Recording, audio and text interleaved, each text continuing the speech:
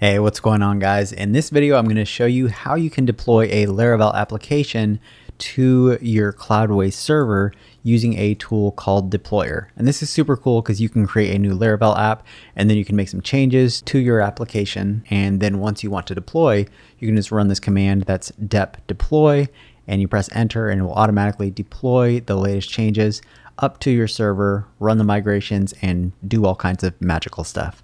So let's go ahead and jump into it, and I will show you how you can use Deployer to deploy your Laravel app to your Cloudways server. So right now I just have a default server that I created. I created a few videos back to show you how you can create a simple Laravel server and Laravel application. It's pretty simple. You just go to add a new server. You say that you want a Laravel application, and then within a matter of minutes you have a server, and then you also have an application right here in front of you with a live URL. And this URL goes to a Laravel application, and Cloudways has just kind of customized the welcome page here. But this is a default Laravel application that we have on a server. So the first thing that I want to do is I want to create a new Laravel application. So I'm going to do that just because I want to show you from the very beginning. So I'm going to say Laravel new, and I'm going to call this Laravel Deployer Cloudways. Okay, now after that app has been created, I can now navigate to Laravel-deployer-cloudways. Oh my goodness, if I could type. Cloudways.test. Okay, so here we are. We have our default Laravel application in front of us. Nothing too fancy. But now we want to install Deployer so we can deploy this app to our server. So if we learn how to install, I think we actually just click on download, and it has the instructions right here. So I already have this installed, but hey, why don't I just go ahead and run through the whole thing again? So we'll go ahead and run that curl command, and then we'll move the deployer into the user local bin, and now we can change the permissions. And now if we run this command called dep, you'll see that we now have a few more commands in here. Let me see, is that the right one? Let me go ahead and open up a new terminal. I'm going to go into my project. That was Laravel Deployer Cloudways, and I'm going to run the dep command. And it says that we have a few instructions here on how we can do that. Let's say that we were to run dep deploy. It's going to give us a message that the command is not defined, and that is because we actually need to first install the default Laravel recipe. So let's go ahead and search the documentation for how to deploy Laravel. So it says after that we have installed it, we should now be able to run this command. And let's go ahead and do that. And if I open this up, you'll see that we have a new file called deploy.php at the root of the directory. And this just includes the recipe for Laravel, and then it has a bunch of configs that we need to set. So going back here, if we run that command again, you'll now see that we have quite a few more commands that we can use because it detects that we're in a Laravel application. So we have like artisan optimize, artisan migrate, and if you're curious about where all this stuff comes from, you can go ahead and check out the deployer repo, and they have a whole, inside of this recipe laravel.php, they have a list of instructions that they run once you deploy the Laravel application. Okay, so since we need to deploy this from a Git repo, we actually need to create a new Git repo for our project. This way we can push to that repo, and then we can deploy it, and the server will pull from a specific branch. So let's go ahead and create that repo. So heading on over to github.com/thedevdojo, and I'm going to say new repo. Okay, so I want to call this repo, say Laravel-deployer-cloudways. Okay, and then I'm going to go ahead and make this public, and I'm going to say create repository. Okay, and now I'll want to git init, and then I'll want to add all of the content inside of my project to this repo.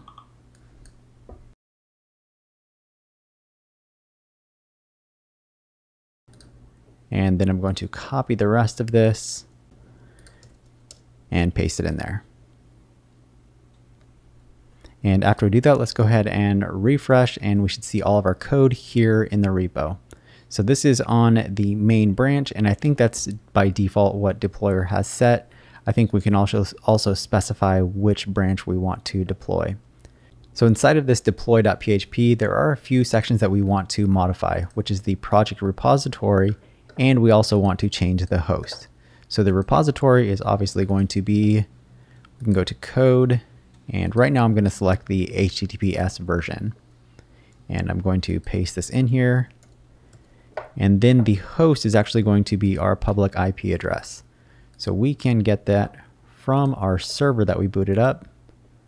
So we have this IP address right here. So I'm going to paste that IP address. And then I'm also going to say that I want to specify the user that is going to log in. So the user is going to be this username right here. And then we'll say the deploy path. Let's go ahead and SSH into the machine so we can get the deploy path. So I will SSH with this user. So I'll say SSH username at the IP address. And we'll go ahead and copy this password. And now we are in the machine. So I can go ahead and print out the present working directory, and you can see that we're at /home/master/applications. If we go into that, we then have the generic name for this specific project. We'll go into that and list out the files, and you'll see that we have our Laravel app inside of this public HTML folder.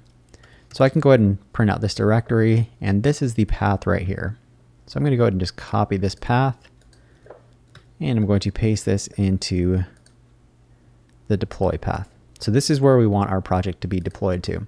So we actually don't specify the password. So what we need to do is we need to add our SSH key to our Cloudways server. So we're going to say that we want to add an SSH public key, and I'm just going to call this my laptop. Okay, and then inside of terminal, I can go ahead and run a command to copy my SSH key to my clipboard, and I'm going to go ahead and paste it in and click on submit. Okay, so now I've added my SSH key. I should be able to SSH now into this server without adding a password. So let's go ahead and try that. So SSH, I'm going to SSH into that machine, and sure enough, it doesn't ask me for a password. So that means that my SSH key has been successfully added to the server. So now we have our deploy.php, which is going to deploy this repository to this host with this user and this deploy path. So I'm going to go ahead and try out a deploy, but I know that we're going to get a few errors, and then we're going to kind of step back and work through those errors so that way you can see some of the updates that we need to make. So I'm going to go to the project, and I'm going to run dep deploy.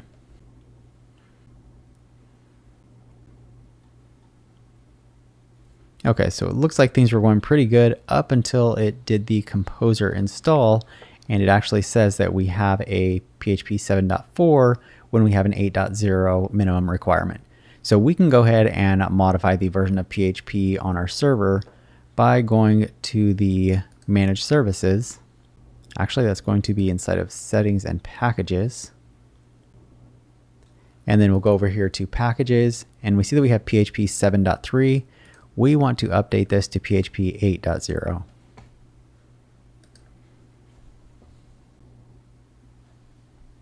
Okay, and after we've updated PHP to 8.0, why don't we go ahead and update to the latest database. So we're using MariaDB 10.1. Let's go ahead and use 10.4. And if you're unfamiliar with MariaDB, don't really be too concerned. It is essentially the same thing as MySQL. I know people will argue and say that there's many differences, but as far as like programming your application and the different queries that you're going to write, it's pretty much the same. Okay, so now that we have updated both PHP and the database, let's go ahead and try this command again. So we're going to run dep deploy. And I actually know that we are going to run into one more error, and I kind of like to show you this just that way I can show you how we work backwards. But after we fix this, then we'll be able to run a successful deployment.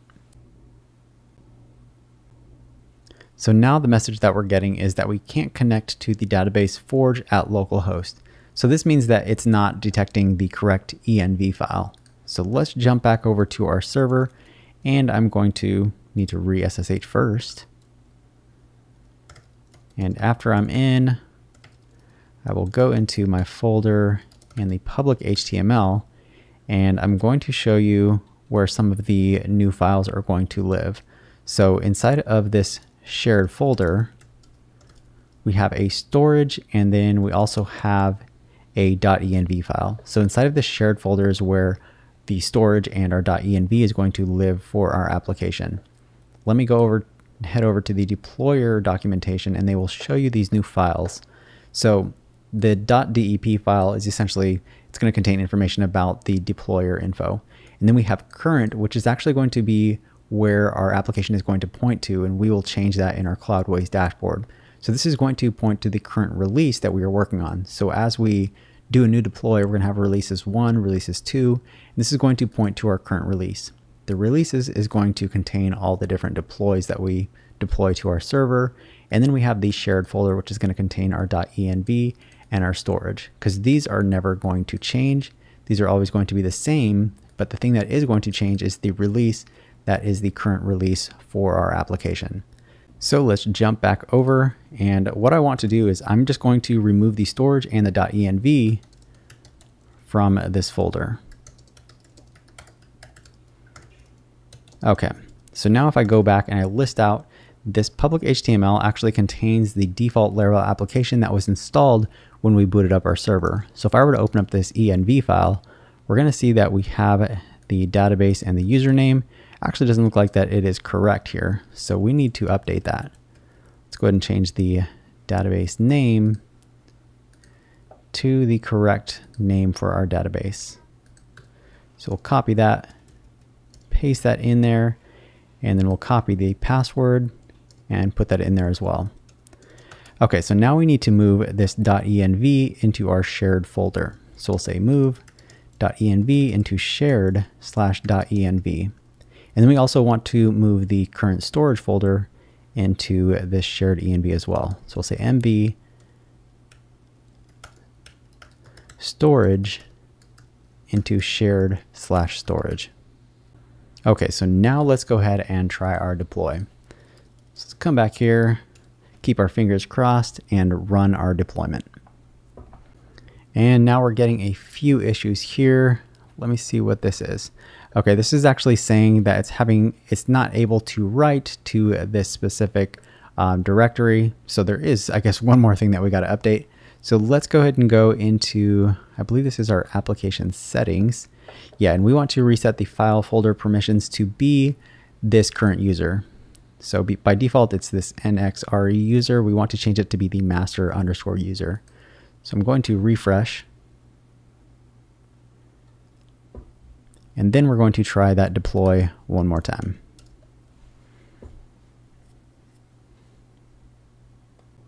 And it looks like everything deployed successfully.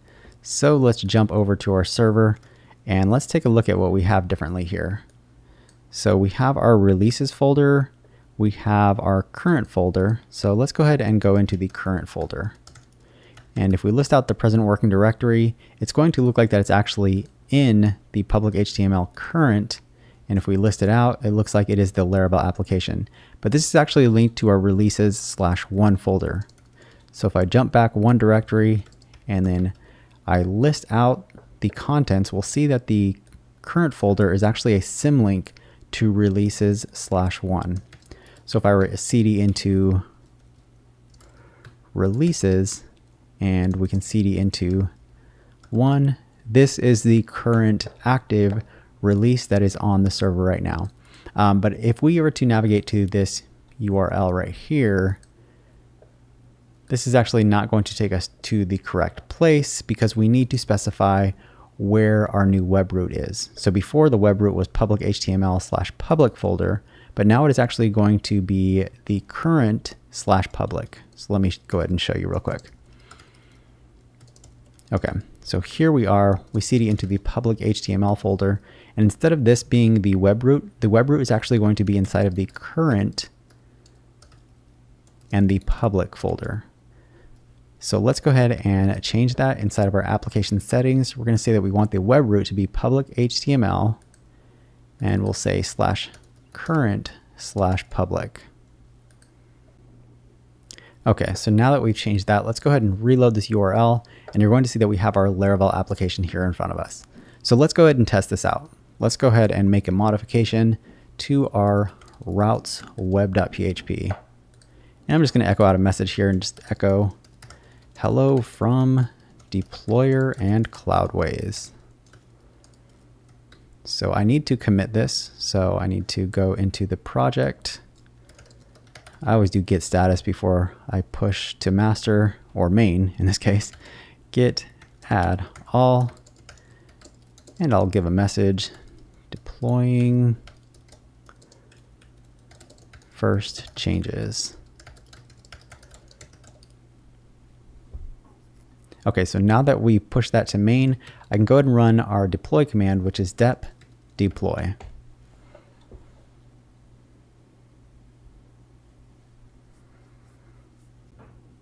Okay, now go ahead and check this out. If we go back to our server and let's go into our public HTML folder, and I'm going to list out the directory, you'll see that the current folder is actually now pointed to releases/2. So this is the new release that we just pushed. And let's go ahead and go back here and let's reload the page. And you're going to see that it actually is still showing the default Laravel app. And this is because we are using PHP FPM, and I think this is using an OP cache that needs to be cleared. So what you'll probably want to do actually is programmatically clear this, but temporarily what you could do for now is you could just come in here and you can go to packages. Actually, that might be services. And then we have PHP FPM. Let's go ahead and restart that. And now if we go back up here and reload, we're going to see that we get that message on our screen.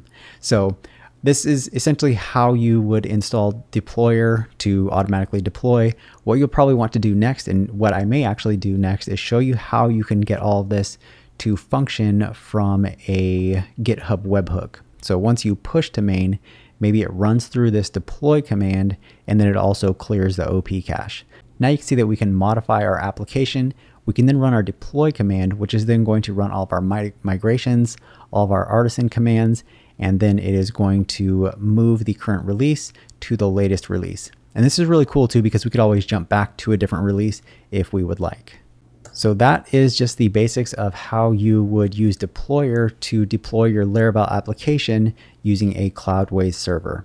I hope this video was helpful, and if you have any questions, please feel free to leave them in the comment section below.